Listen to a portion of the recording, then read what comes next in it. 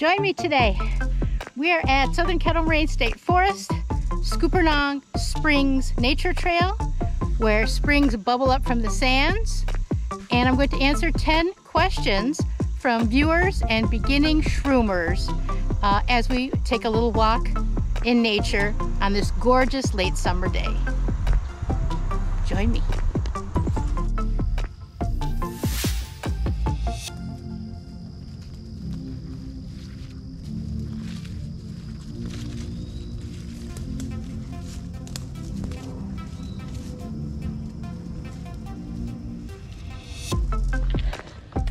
We made it, everybody. We've topped 400 subscribers. Time for the mushroom jig.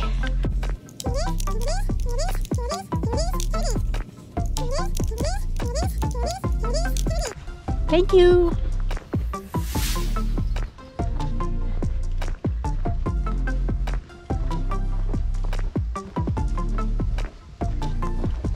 So people ask me what kind of woods I should hunt summer mushrooms in, and here it is. Heavily oak, old growth, you know, first or second generation oak, white and red. That will give you all the tastiest mycorrhizal edibles you could ever want. Lobster, sweet tooth, black trumpet, chanterelles. Some of these mushrooms also can be found in the pines, but all of them can be found in the Midwest in a nice old growth oak forest. There you have it. Number one tip. Hey, Tattooed Granny, what about the different species of mushrooms' edibility? Well, you're responsible for IDing them. Not me, not a book, not someone at a foray. It's great to combine all these bits of information and make a positive decision for yourself. Okay? Do it. Hey, Tattooed Granny, can I eat that? Maybe. I mean, sure, but you might die or get sick. So, number one rule, get the correct ID. My information might help, but it shouldn't be your only source. Good books, forays, study, you gotta do the work. And for edibles, once determined, so thoroughly cook, never eat raw. Top tips from the old lady. TG out. Hey, Granny, how do you find so many mushrooms?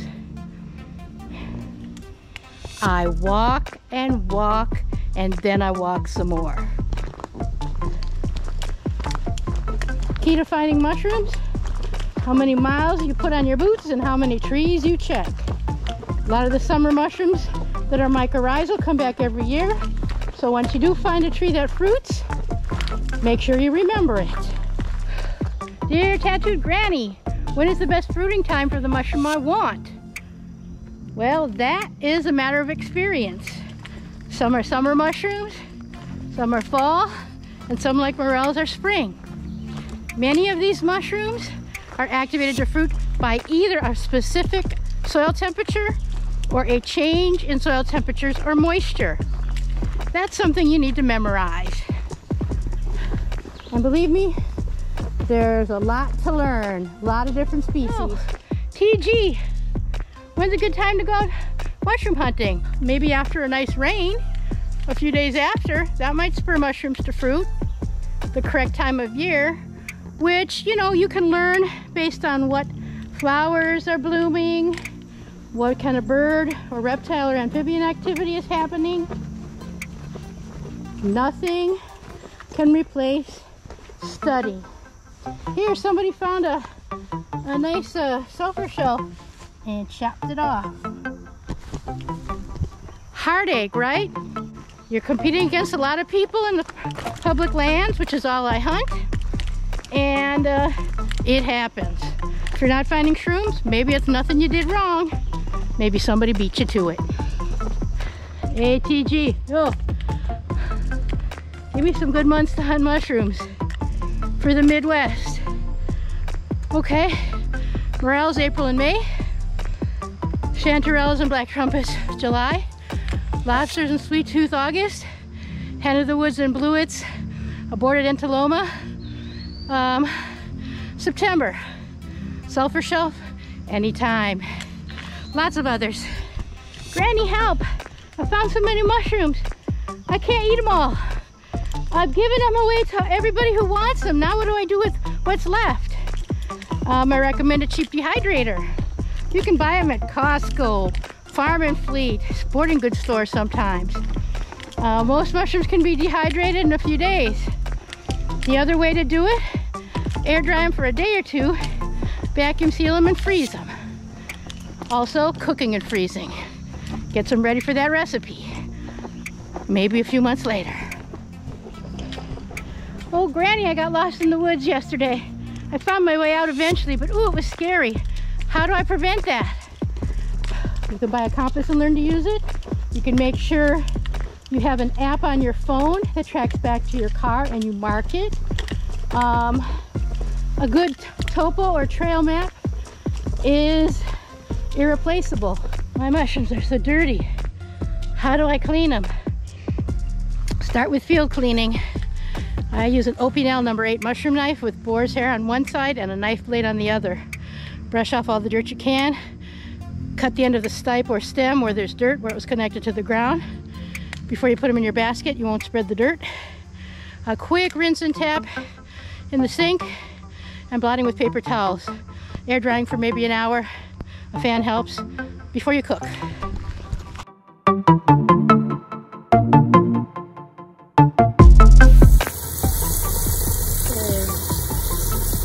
Give them a good rinse.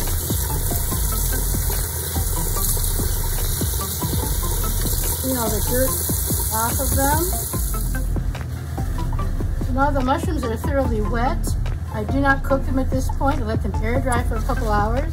I blot them with paper towels, wrap them in paper towels, and then let the air dry them for a couple hours. Okay. Mosquitoes, black flies, deer flies. Oh, the agony. Bug nets, clothing, hats, face nets. I like Naturapel Picardin spray. Some people use DEET. It can melt Gore-Tex, caution with that, but it works just as well as Picardin. There are natural things, they just don't work as well. And remember, mosquitoes will bite your dogs too. There's some pet-friendly insecticides out there. What I do, I use the Sawyer's clothing treatment. It's a pyrethrin treatment. You can get it at Walmart for $14.99. Make sure you're not allergic. You soak the clothes and then the bugs die that come in contact with it. Great to keep ticks off. Dear Tattooed Granny, what kind of first aid kit should I put together for hiking in the woods? Bare minimum, Band-Aids, some type of antiseptic spray, maybe some polysporin cream. I like wing closures in case you really cut yourself open, and maybe some sterile gauze and some gloves. So Granny, I cooked up a choice edible. I'm sure I'm right. I'm sure it's the correct ID, and my tummy was upset all night. Why? Okay, well, there's a couple reasons this could happen.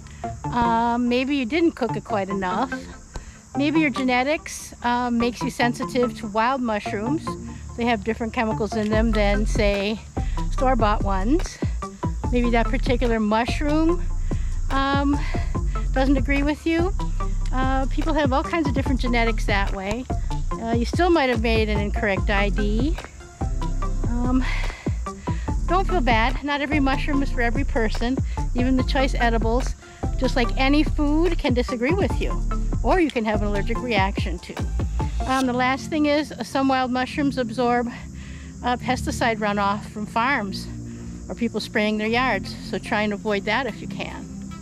And sorry that happened to you. Sometimes when you eat a choice edible, if you combine it with alcohol, it can make you sick too. Every person's system is different. More questions? Pop them off in the comments.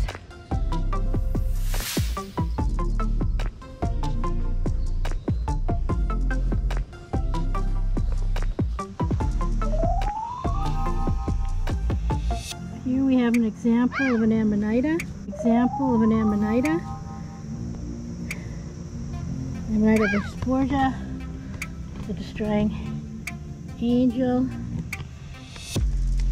Deadly amatoxins, kill you in about 5 days from liver failure. I mean, you might live if they can give you a nice liver transplant. They have a bulbous base. That's one way to ID them. It's like a cup called a volva, V-O-L-V-A. So partial veil. Usually there's patches on other species from this veil here. But this one is noted not to have that because it's pure white. So that's an identifying characteristic there. You don't ever want to consume this. You don't have to be afraid of touching it. One mycologist puts a piece in his mouth and spits it out to show you that you have to actually ingest and digest this to die from it. But it is poisonous, deadly. Stay away from it. This is a good one, a good genus to learn. Flowering jewelweed. Crush up the green part with a little saliva, and you can put that on mosquito bites to stop the itch.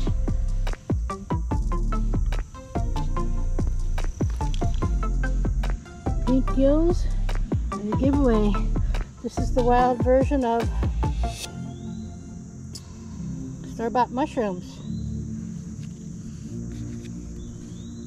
When the gills get dark, see how pink they are? They get dark once you pick them.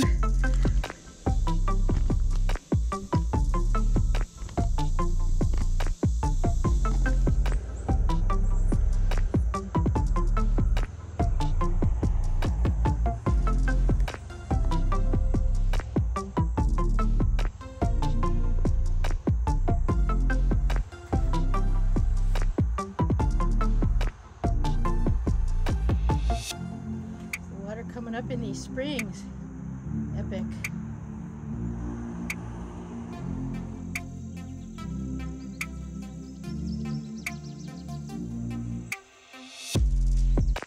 This is where spring water comes bubbling up from underground.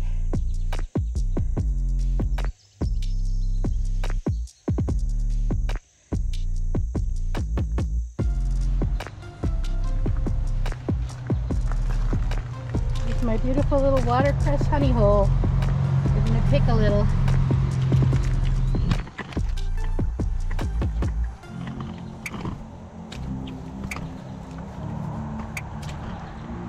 Okay, I've got my waterproof boots on and we are going to pick some watercress here.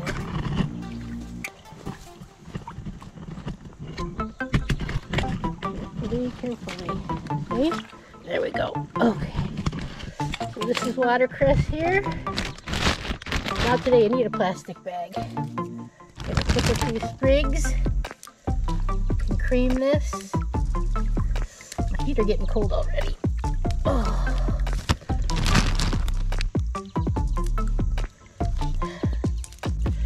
Fresh and crisp. This is allowed in our state parks. It is a spring choking weed to our DNR, so they like it actually if we uproot it, which I don't do. But now because of the little parasites and critters in the water, I cook this. You can have it in salads if it's like hydroponically grown, someplace safe. The wild stuff you gotta have caution about. So we're just gonna pick a few, enough for a meal. I don't have to be greedy. There. A little bunch. So here's our yummy watercress. I'll put in the pack.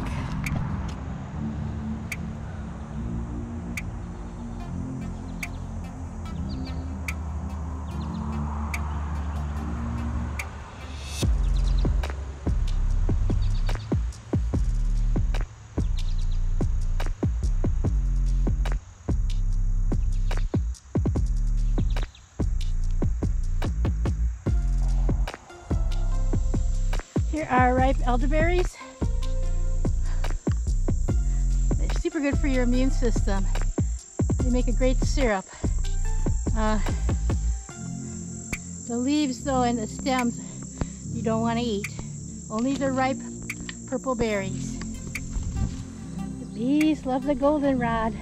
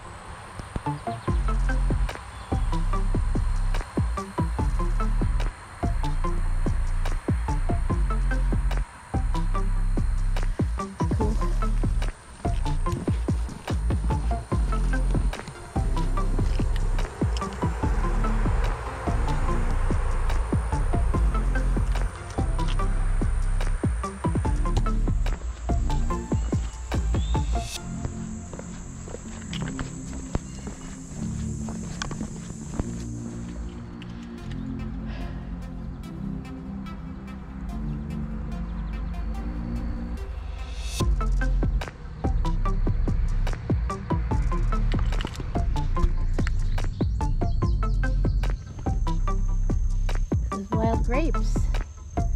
Make your own wine.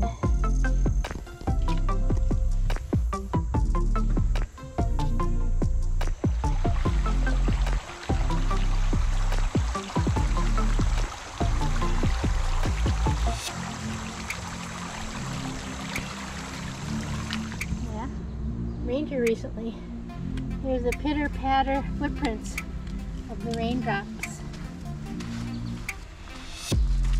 Cool.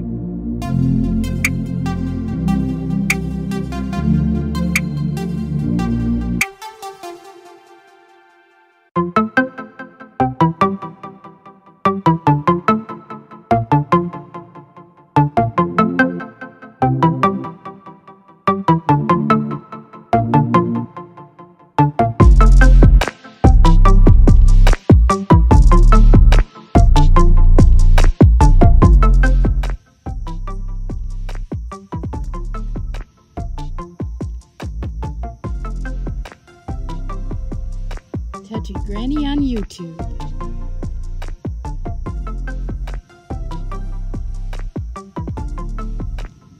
Mushrooms all day long. Be the shroom. Oh yeah.